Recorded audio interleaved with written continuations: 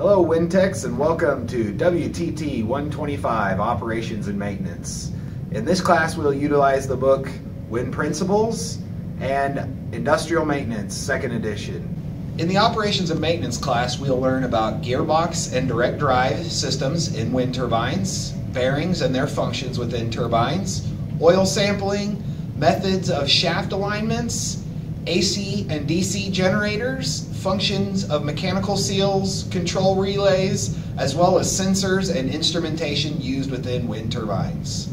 This class really focuses on the skills needed as a wind turbine technician, so pay attention, take notes, and don't forget to do your ESBs as well.